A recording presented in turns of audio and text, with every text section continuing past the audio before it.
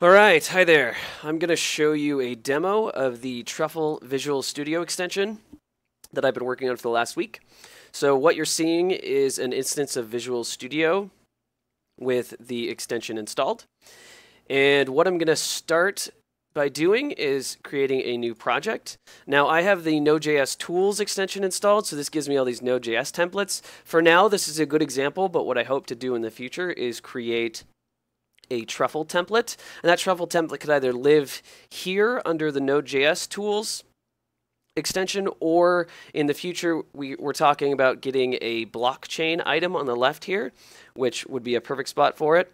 That is some work for the future, but for now, I'm just going to choose this blank Node.js console application, and I'm going to name my project Demo Truffle Project and click OK. So that's going to do its work and create the project. Notice that what you have here is this demo or this console Node.js application, and you have this Truffle menu item here. Now, what we can do is click on this, and it provides a few options for us, and some are grayed out. So the ones that are grayed out, compile, migrate, and run tests, they're grayed out because Truffle isn't installed. What this extension is supposed to do is cater to people that don't necessarily know how to install Truffle, or it aims to make it easier for everyone. And so the way this plugin works is it'll have you install Truffle on a per project basis. So when I click this button, it's going to install for my project only and not globally on the machine. Now, this isn't how we tell people to install Truffle now. However, in the future, with Truffle 3.0, we'll be telling people to install it this way. So this fits just fine. So I'm going to go ahead and click this button, and you'll notice that it starts by installing. It first checks that Node.js and NPM are installed, and then it starts installing Truffle via NPM. Now, this is going to take a while, and it has a lot of output.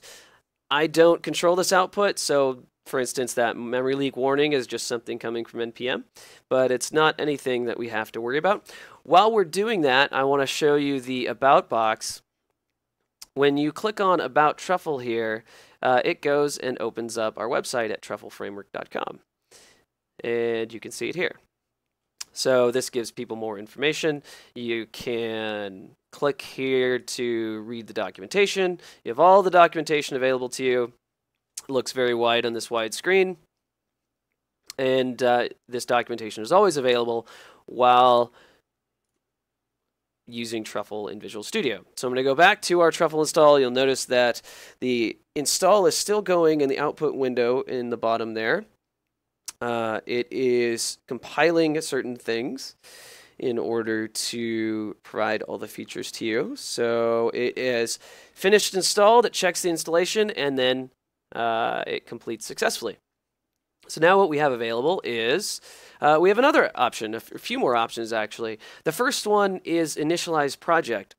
Now, we have a basic console application, but it's not a Truffle project. It doesn't have a Truffle config, it doesn't have tests, migrations, or any contracts.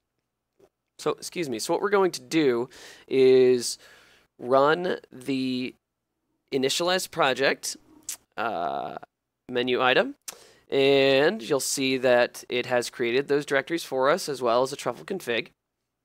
And from there, we can use the other options available to us. Now, the one that I want to focus on first is Start Test Rpc.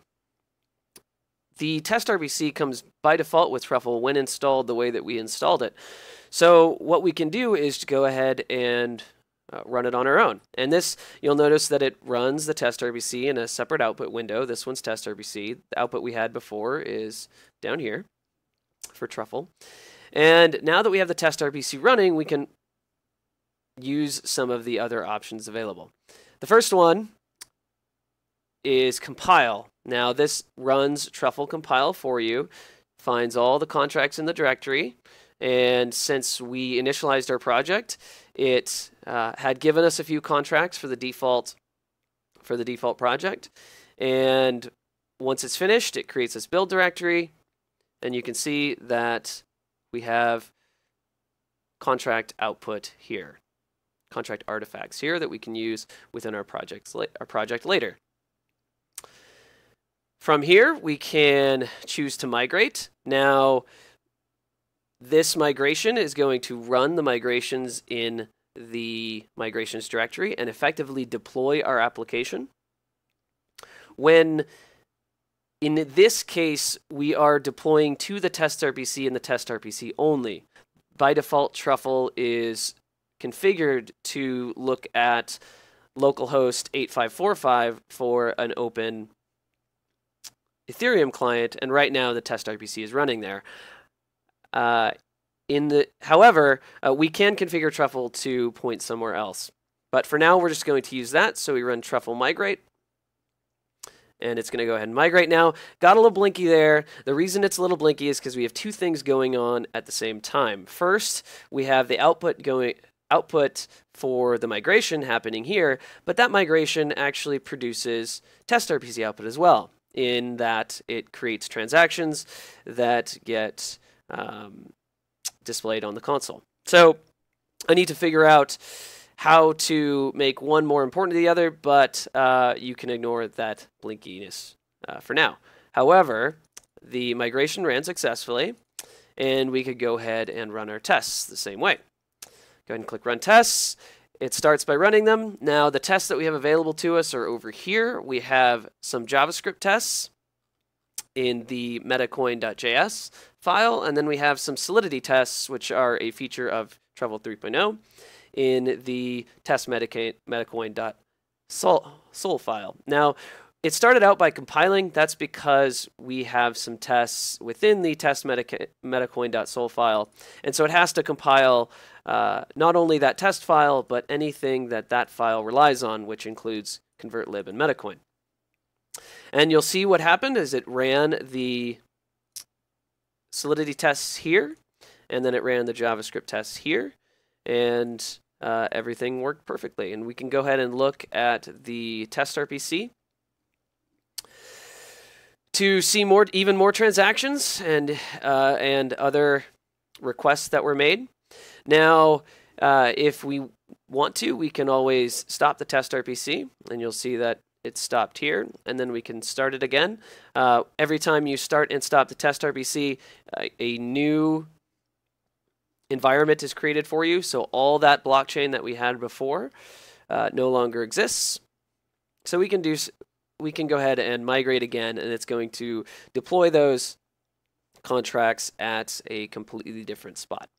So from here, you can go ahead and work as though you are using Truffle from the command line. You can edit your contracts in the Solidity file, recompile, deploy to the test network, and run your tests. Now, some things that would be great for the future, as I mentioned, a Truffle project template would be amazing.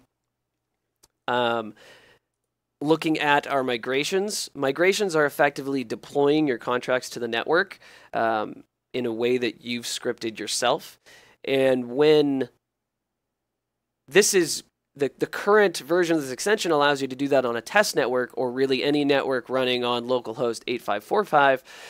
But in Truffle, you can configure multiple different networks and deploy to those instead. So it'd be nice if this window here had options to select which network you wanted to deploy to based on your configuration.